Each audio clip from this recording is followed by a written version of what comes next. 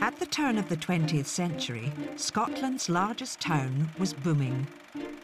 It was a hive of industry where more than 10,000 people worked every day, making a product used the world over. We exported thread to the whole world. At one stage, they produced 90% of the world's sewing threads.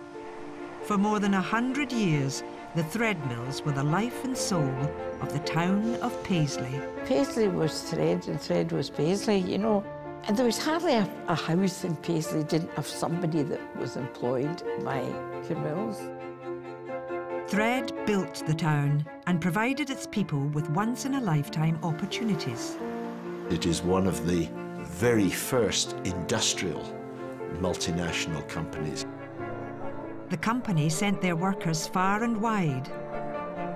You had Germany, Brazil, Asia, like India, Pakistan, you know.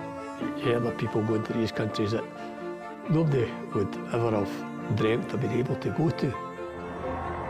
Where they often witnessed life-changing events. My father, he saw life under the Nazis in Germany. We had 2 military coups while we were there. But the glory days weren't to last, and eventually boom became bust. It was just so sad. It was devastating. It was a sad, sad day for Paisley.